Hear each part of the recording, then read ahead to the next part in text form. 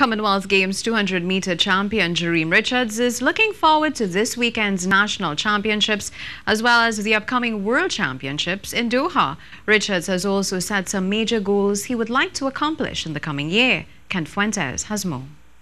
Richards says he feels good heading into this weekend's championship and the cycle that is leading up to the 2020 Olympics in Tokyo. I definitely want to get the ball rolling. I want to get some wins underneath my belt.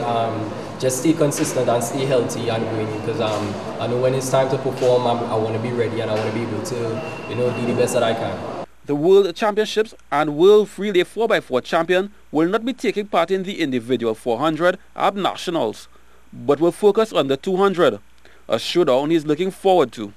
I am really excited. I've been working really hard. I know Kyle is probably working hard too, so looking forward to competing this weekend.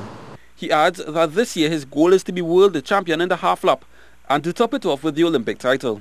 Definitely at the Olympics, looking for gold also at the Olympic Games. Last time I was there in 2016, I wasn't able to compete. I was just there as a reserve, and that really lighted a fire in my heart. It made me want to be there to perform for Trinidad and to be able to compete, and I want to get the opportunity next year. Please God spare life. I'm going to go there and I'm going to give it my best. Richards will be in action at the Hazley Crawford Stadium in the 200 finals scheduled for Sunday afternoon.